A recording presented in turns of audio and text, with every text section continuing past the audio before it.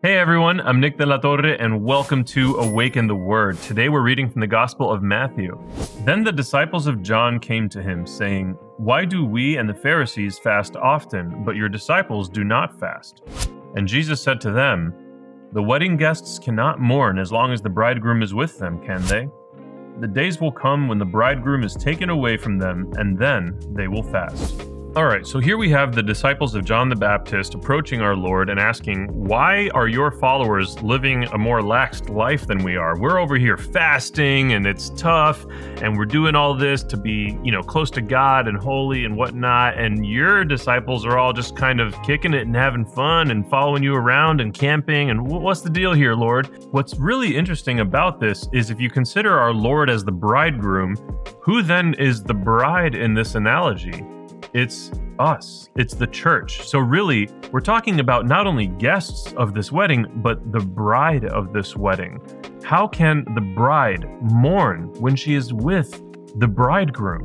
And if you consider for us as Catholics, when we go to Mass, the holy sacrifice of the Mass, the sacred liturgy, and we are present for this awesome occasion, the consecration of the Eucharist, where heaven kisses earth, and our blessed Lord is brought to us in this Eucharistic form, when we are with him physically, our bridegroom, we as the bride, and we are with him, what a powerful and incredible thing.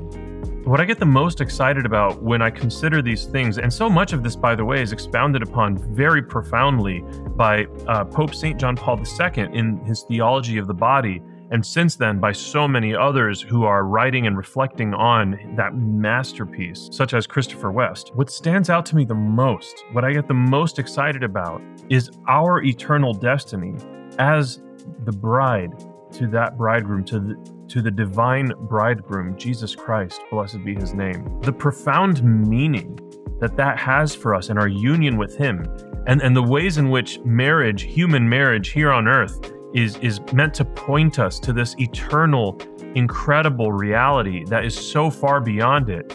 It's so much to get excited about, so much to be jubilant about. And we get little taste of that intimate connection with him in communion, in Holy Communion, in the Mass. I have been Nick. This has been Awaken the Word.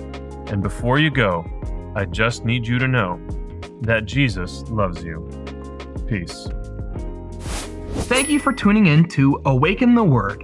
Awaken the Word is a 3-minute daily show that unpacks scripture with practical messages for everyday life. Awaken the Word is made in partnership by Spoke Street Media and Awaken Catholic.